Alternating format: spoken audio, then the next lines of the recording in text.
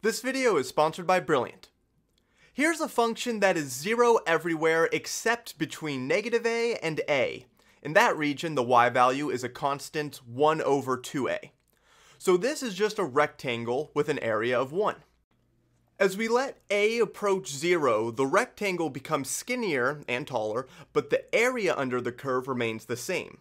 As a gets infinitely small, the function essentially becomes a single spike with infinite height and no width. And this here is known as the Derac Delta function, written lowercase delta of t. It's 0 everywhere except at t equals 0, where it's infinity. And although infinitely skinny, it has an area of 1. Now, if this were a graph of force versus time, what would that look like? An infinite force for a single moment. Well, the technical definition is this would be like if the Flash was able to wield Thor's hammer and struck something as hard as possible for as short a duration as possible, keeping the area under that curve 1. So like 1 billion newtons of force over 1 billionth of a second, or 1 trillion newtons of force over 1 trillionth of a second. That is basically the Dirac Delta function. And this kind of function actually does come up in the real world.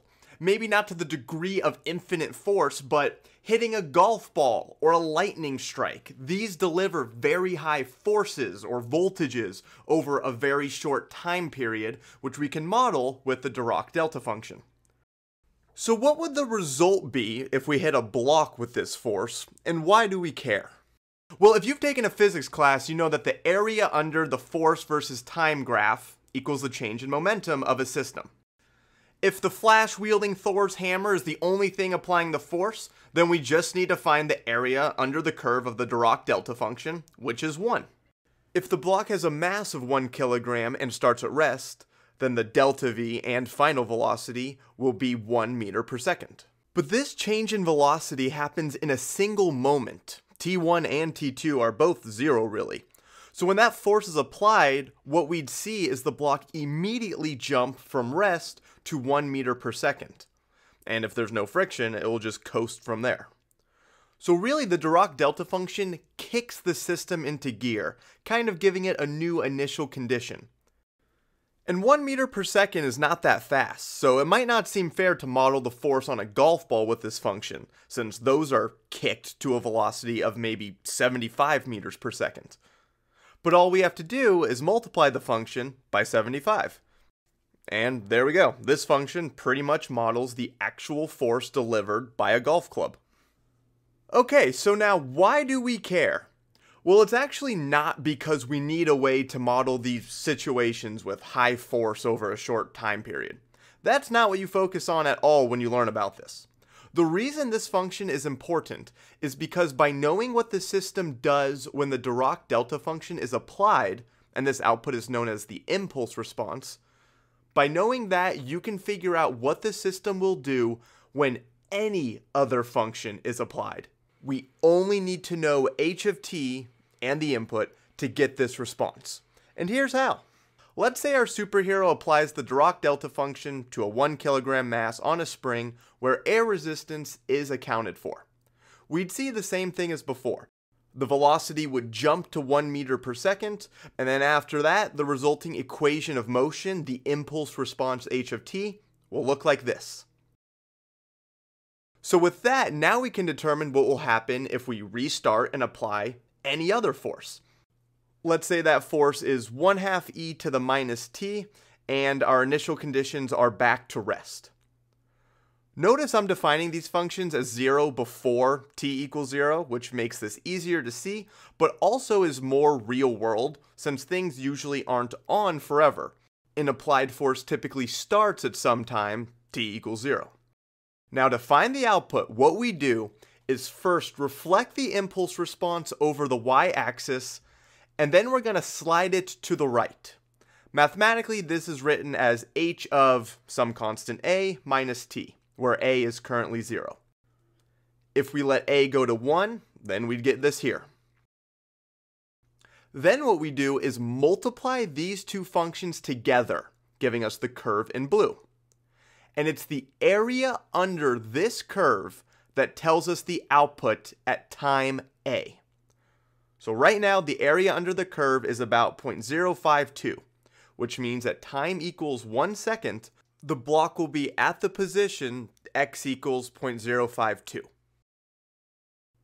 At time equals 3 seconds, the area and thus position will be x equals 0.031 meters. So if we actually plot that area as a function, it would look like this. Geez, there's a lot of graphs here. Like this y value at t equals 3 for the curve in white is 0.03113, the area under the blue curve for this current shift. If we keep plotting those outputs, those areas for all values of a, we get an entire curve, which is the output. This is what our system does when it's given an input of 1/2 e to the minus t. And that's everything. But notice that we don't really know anything about the system. I told you the block has a mass of 1 kilogram, but we don't know the spring constant, we don't know the coefficient of friction, and we didn't need to know them. That's the power of the impulse response. In theory, I can walk up to any linear time invariant system at rest and strike it with a hammer or lightning and just look at what it does. Then slide that against any new input I want, and I can get the output. You don't need to determine mass, resistance, coefficient of anything. All that info is kind of built into the impulse response. This is known as convolution, and the equation for it looks like this, which is what we just did. It says take the area under the curve of one function times another that is flipped and shifted. When g of t is the impulse response, which is typically written h of t, this is the output to a system for some input f of t. But wait, there's a little more, because the Dirac Delta function comes up in sneaky ways sometimes. As I said, often in engineering you think of inputs to systems as turning on. Flipping a switch that turns on a circuit might look like this, where it immediately goes from 0 volts to 1 volt in this case. This is known as the step function u of t. And the derivative, the slope of this function, well, is 0 everywhere except the origin, where we briefly get infinite slope. And hey, that's the Dirac Delta function. That's u prime of t. So, as a final example, if you have an RC circuit, where R and C are 1, and you flip on a 1 volt battery, the capacitor voltage response would be 1 minus e to the minus t times u of t. Multiplying by u of t just means y is 0 for all negative values of t. Otherwise, you're multiplying by 1. But this equation is something you'd pretty much see in a basic circuits class. What if the voltage is much more complicated? Well, if inputting u of t gives us this, then inputting the derivative, or the Dirac Delta function, would give us this. That's the beauty of these types of systems. By taking the derivative on the input side, you just take the derivative on the output side, and you get your answer. And this here is the unit impulse response, which again, we can use to find the response to any input to our system. So we can take something we've learned in a basic circuits class, which doesn't require too much advanced math, and use it to solve a problem that would require some more advanced math, like differential equations or the Laplace transform. And this is done through the power of the Dirac Delta function and the unit impulse response.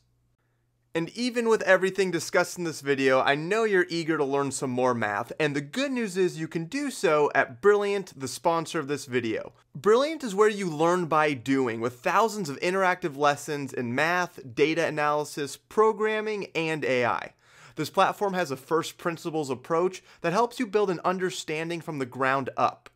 And what I enjoy most about Brilliant is their animations and interactive exercises to help you gain that foundational knowledge of even the more complex topics, not through memorization, but through critical thinking skills and problem solving to help you become a better thinker. And Brilliant offers a wide range of courses guaranteed to teach you something new regardless of education level. Even when I go through some of their courses that I already took in college, I always find a new application or topic that I had never learned in school. So to try everything Brilliant has to offer free for a full 30 days, visit brilliant.org/ZachStar. You can also scan the QR code on screen or click the link in the description. With that, gonna end that video there. Thanks as always to my supporters on Patreon. Social media links to follow me are down below, and I'll see you all in the next video.